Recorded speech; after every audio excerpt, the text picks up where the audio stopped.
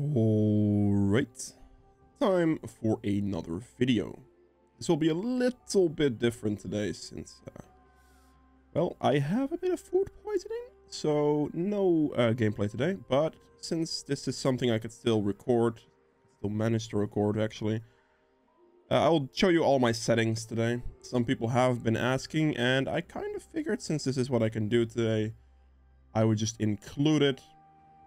And well, for the beginner series as well, add it to the playlist so people can check the settings. There are some things I might do different that might help you, and I'll explain some of those settings at the same time as well. So yeah, everything here currently is on defaults, so we're gonna adjust everything, and you can come along or go along with that, really. So yeah, here, let's see. First we click quick cast all, because we want to quick cast all our abilities. For me, for the trinkets, I like to switch this one and put the trinket on 5, with the 6 and 7 will be my item slot items. I like this because this way I was used to using trinket on 4, like wards and stuff like that. So yeah, I just put like control wards on slot 4, and then I can use this. But for the 6 and 7, I use my mouse buttons for the last 2 slots, which will allow me to easily use items without clicking anything else but like my thumb a little bit up and down. So makes it pretty easy for me to use the active items, which I will actually, I'll just go. Let me see. What the hell is the teleport function?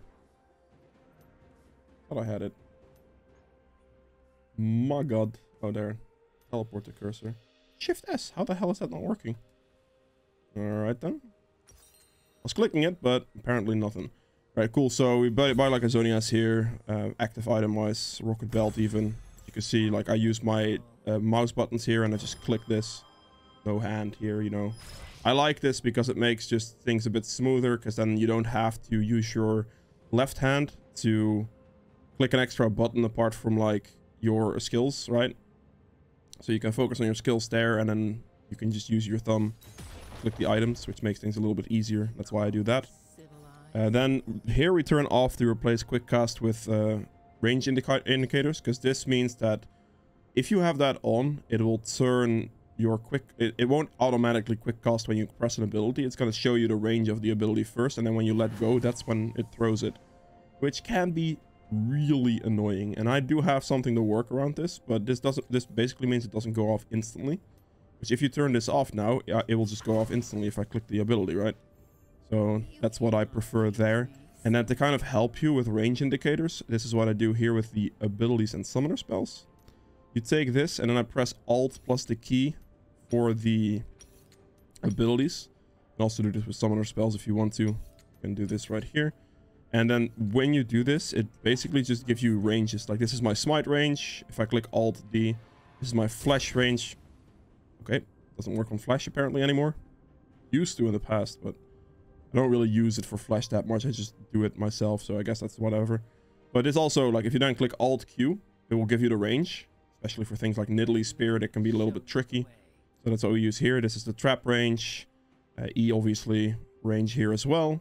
And then when you switch forms, you can these go off instantly. These don't work, but there are like just these range indicators here really help with like normal casting it. If you can get used to like using your alt keys for this, this will save you, like this will make it easy, because now you can press Alt Q to see the range, and then I can just click it. If I'm like trying to max range something like that, the red buff for example, if I just click Q normally now without the alt, it will go off instantly, which is something I like using quite a lot. So that's really it for this. The rest here, I mean, I don't really use any of it. Yeah, no use there. There is something else I want to mention, which I can't really show you in here, I think. F keys are something I would recommend people to use. I used it in the past, but I learned not to use it anymore because I like kind of motion sickness with videos. Because if you click F keys and you will hop the champions, you can't show this in practice tool.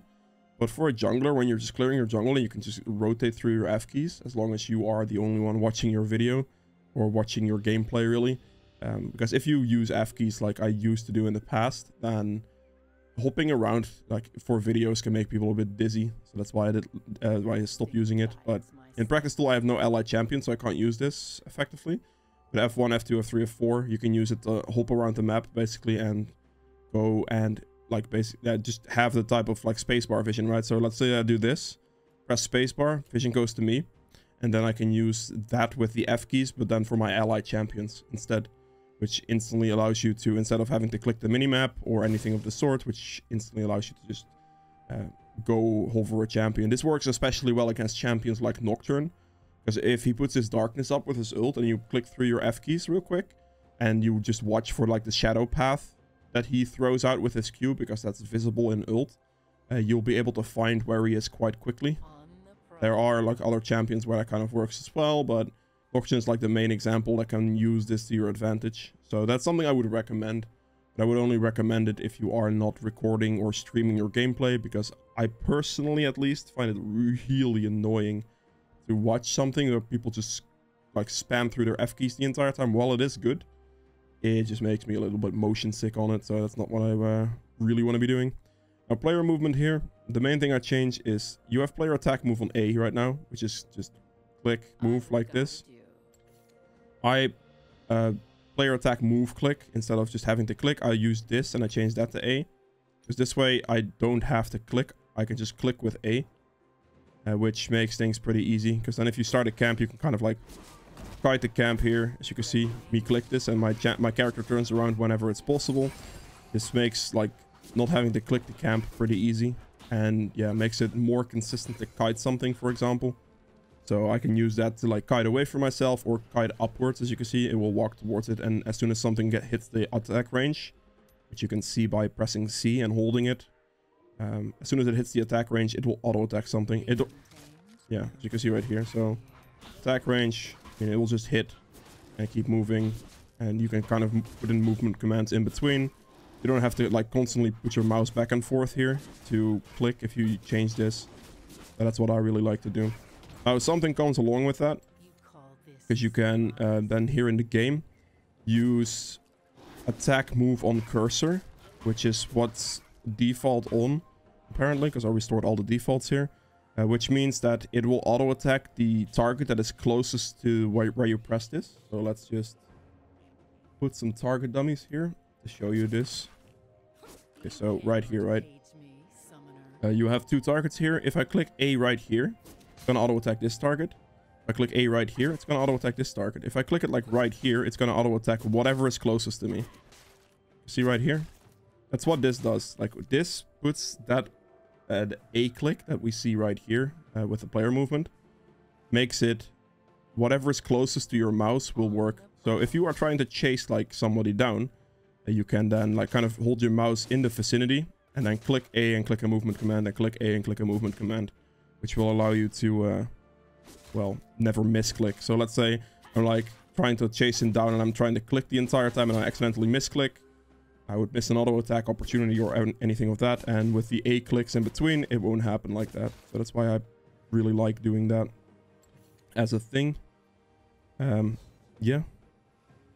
Now, camera control, as you can see here, the F keys that I would recommend. Select self. I personally don't select self with this. What I do is I select like F1, F2, F3, F4 for my allies, because obviously select self will just be spacebar, right? So you can use a spacebar like that, and then F5 isn't something you have to use, but this will allow you to, like with the 4 F keys, toggle through your enemies, or through your allies, sorry, which I can't show you because I don't have allies in a practice tool game. But that is something I would recommend you to change here as well. So yeah. Let me see, display. I mean, this can do whatever you want. I really like having the FPS display on. So I can, in the corner here, you can see like see my ping and see my FPS. This will be Control F, so you can use that if you want and turn it off and on. As you can see. So that will be up to you whether you want that on or not. I like to have it on because if I then like see a spike or something, I will instantly know like, okay, I have lag or whatever, and I can take that into account. Yes, I do have low ping. Live close to the surface. Okay. Communications. I mean, the enemy vision ping is something you can put up. Well, if you want, as you can see, You can use this vision, like, it's just H. But yeah. Quick enemy vision ping is the one. Just have a wheel for it. It's just pressing H. This way you can say, okay, it's warded. If you hold it in the middle, enemy has vision. So that's definitely something to keep in mind if you're looking at the stat. Here, the H is default these days, so you can easily use that. Individual pings. You can put this to certain buttons if you want to, but there is obviously this wheel that you can use, which is now quite more excessive, and it gets some you used to, but it's pressing G and then clicking, and then you can drag to whatever you are going to use or want to use here. So yeah, the rest here doesn't really matter too much. We have, I mean, this is just all default settings, so nothing too fancy there. And yeah, practice tool doesn't matter. Yeah, that's basically it for these settings. Video settings wise, I just have some settings here. This is based on your computer, so nothing too fancy. Sound settings I have on default everything, because I use a well, mixer essentially, so I can just adjust volumes there if I have to. So yeah, you can do with that what you will. Interface settings. My HUD right now is extremely big. I would recommend the smaller on this you're comfortable with, the better, because obviously you would see more on your screen. Personally, I like to put it at exactly 50. This is just what I prefer. But you can do with this what you want, because technically if you put it all the way small like this, you would have more vision over specific areas, so less like potential to misclick onto your HUD. So 0 would technically be most ideal, but I personally like it at 50. So that's why I put it on. Cursor scale is just default 50, don't touch that. Shop scale, I mean, you can't, I mean, if this is too small for you, you can make it bigger, you can make it smaller, it's up to you. It's just default here. Chat scale I like to put at like 50. You can also, like 50 because people can actually see it for videos a little bit better still. But if you have a colossal chat like this, it just takes up too much attention on my screen, especially as a jungler, because you tend to get flamed quite a lot. So the smaller this is, the better, because you would notice it less and notice you getting flamed less. So I also put that at 50, generally speaking. Enough like for people to see it in the video without being too massive. Minimap scale, I mean, this is up to you, right? Like, you can turn it up or down. I personally like it at about 50 as well here. But I mean, I wouldn't recommend this. It's just whatever you're comfortable with. You can make it absolutely colossal like this if you want, so you can see the map a little bit better. If you are having trouble with well, looking at your minimap, I would recommend making it massive. But if you are like, I personally put it like about 50, 48. A bit online with my webcam, as you can see. So it's a bit online there. Don't touch the rest of that. A bit like show champion names. I personally prefer none. Summoner spells, I mean, you can have this above your name. Like, the champion name, you can do that as well. I prefer none, because I've always played with no names on. Like, literally always. It used to, I say used to, that's years ago, but psych me out a little bit when playing against like pros in like higher challenger games, stuff like that. Used to psych me out like years ago, and I just turned off all the names because I just wanted to like not have that influence me, if that makes sense. So that's why I got used to playing with no names. But yeah, I mean, that's just my preference on this one, really. Legacy cursor, you can if you want to. Let me see here. Show spell cost is a big one I turn on, because it will allow me to see how much my my abilities cost pretty easily without like having to like hover them and stuff. Makes it easier to like estimate your mana pool needed for plays. And I mean, yeah, this is the big thing. The rest we just leave on default.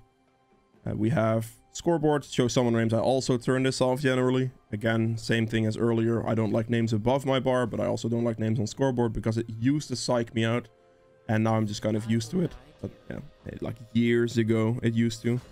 If we're talking like season 4-ish, season 5, you know, that type of region.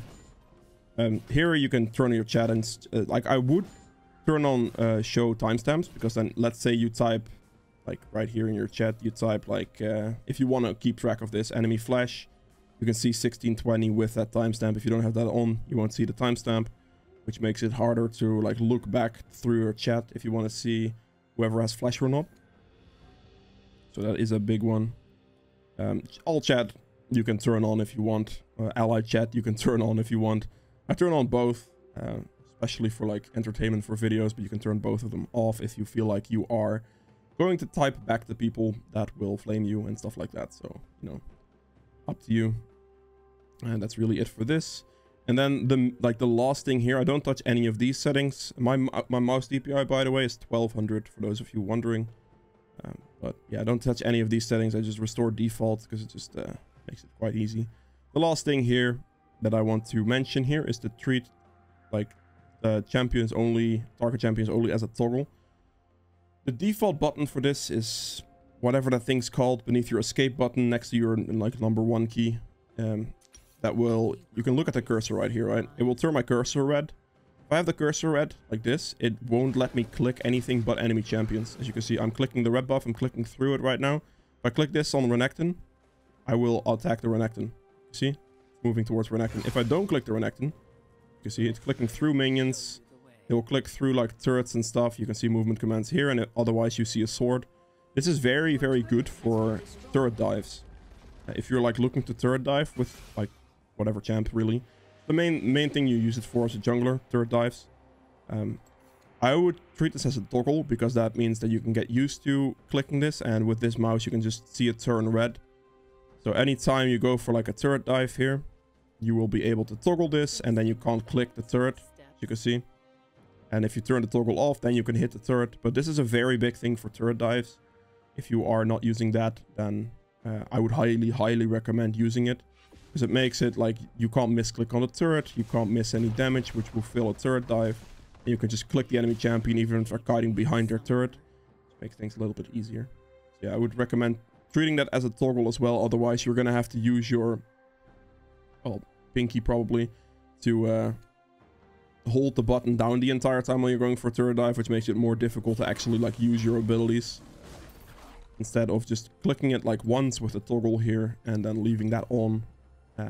To, well, then use all your abilities for the turret dive, really. So, you know, I don't know really why this doesn't work. But yeah, I'll just push out this rave real quick and I'll show you what I mean a little bit better. You can see right here with this on, I can't even click the minions either. They won't let me click it. Obviously, you can still hit it with your abilities, but I can't specifically target any of this. Which would then also count here, because we're just going to put like a nice enemy target dummy behind the turret. Like, if you don't have this on, as you can see, I literally, like, it's very difficult for me to actually click the enemy.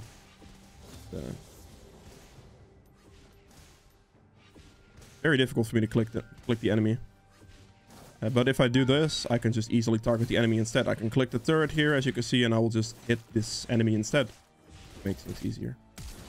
Yeah, that's really all the settings that I use. I would recommend. There might be some things that will help you on this one. If you guys have enjoyed this video, this is all I could really do for today. So maybe it's interesting, maybe it's not. I'd hope to be back tomorrow with another gameplay video for the beginner series, but we're gonna have to see how my food poisoning is doing at that point. So I wish you guys a good day, and I'll see you guys with another video soon enough. Goodbye.